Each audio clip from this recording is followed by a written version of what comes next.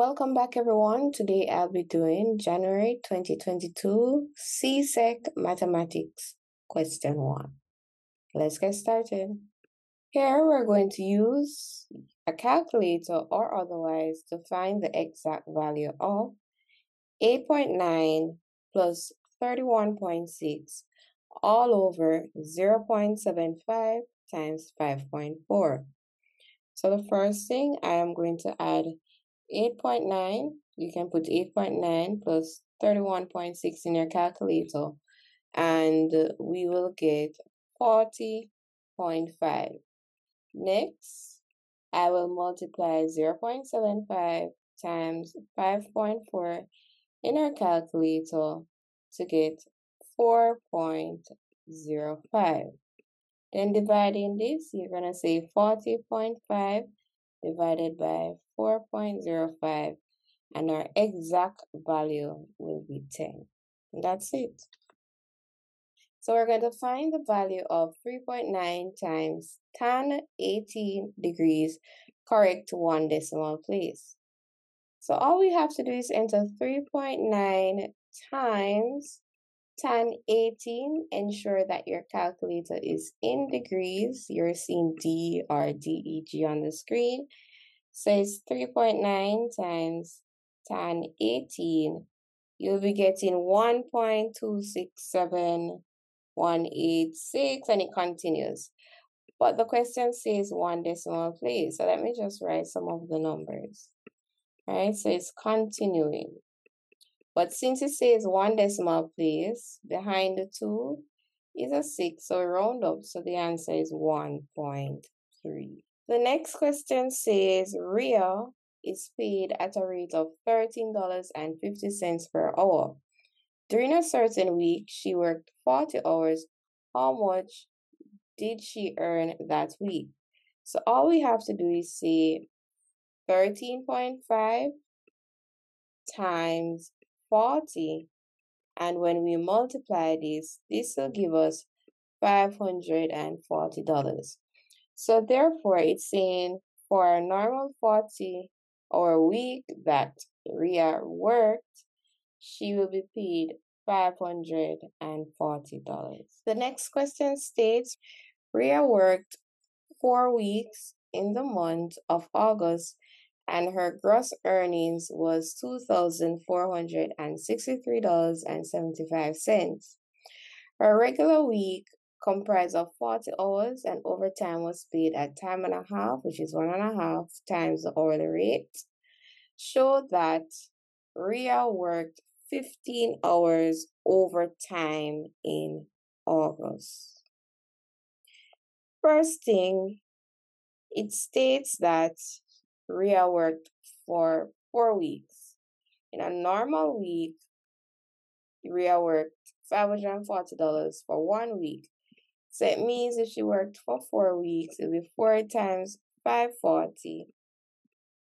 And that will give me the amount that she worked. So 4 weeks, which is a month, it is $2,160. Now, let's look at the overtime. So for the overtime, we are going to say this amount, which is $2,463.75 minus $2,160. That will give me $303.75. So that's the amount Ria received for overtime worked. Since it's at time and a half, that means the new rate being paid at time and a half would be 1.5 times 13.50. So for overtime, Ria is paying $20.25 when you multiply this. So it means that to find the number of overtime hours, overtime hours It's going to be equal to the overtime money, which is $303.75, divided by the rate that is being paid, which is $20.25. And that's how we get the 50 hours. And that's it. Now, the next question that we have here, it states that in August, 20% of Ria's gross earning was deducted as tax. How much money does she have left after deduction? Now remember, after the 4 weeks, this is the amount that's been paid, $2,463.75. So it's $2,463.75, and we can find 20% of this. This is one way to do it. Find 20% of this.